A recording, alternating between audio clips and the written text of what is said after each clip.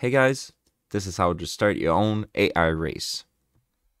AI race is a race against the computer, which is not online. It will not affect any of your ranking or your skill to your iRacing profile. So the way you want to start is open your iRacing UI. Once that is done, you just have to go to AI Racing right here on the left on the tab.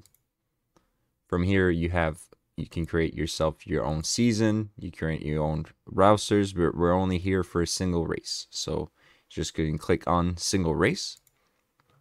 Once that is open, you have your track selection and all those selection up top in the circles right here. So first off, you want to select your racetrack. So add the track. We'll go with Burn Hatch. Then your second option is going to be your car right here.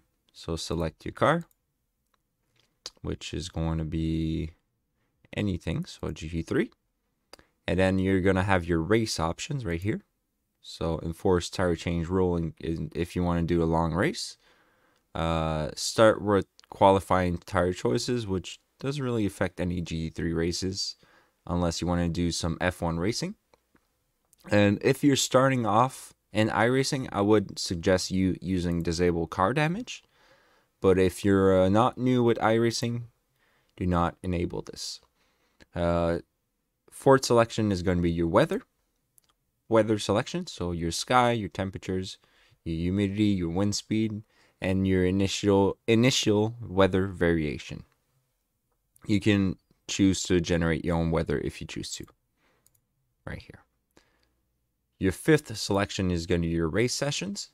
So in your race sessions, you can have a practice for an hour, 2 hours, whichever you want. You have a qualifier, which is going to be your place where you're going to qualify for your main race. Or you can just jump up to the race and select the amount of laps or time that you want. So we'll just go over the race. Then sixth option is going to be your AI opponents. iRacing is going to pre-select your opponents by the car that you selected. So I selected a GT3 car, and iRacing selected all the GT3 cars available. You can add or remove any of those cars to your will, or you can add whichever car that you want. You can create pretty much any roster that you want or any AI opponents that you want. Your option here is going to be your number of AI drivers. So right here I have 24. You can go all the way up to 60, which I do not recommend. And you can go all the way down to 1 if you want. We'll go with 24 because 25 driver race is a good race. And then you have your skill spread. You can go from 0% all the way to 125%. And you can select whichever your skill spread is going to be into your AI race. Your third selection is going to be your grid position. If you have qualifying selected, your grid position won't be an option. If your qualifier isn't selected, you'll have your grid position selected. So you choose where you want to start.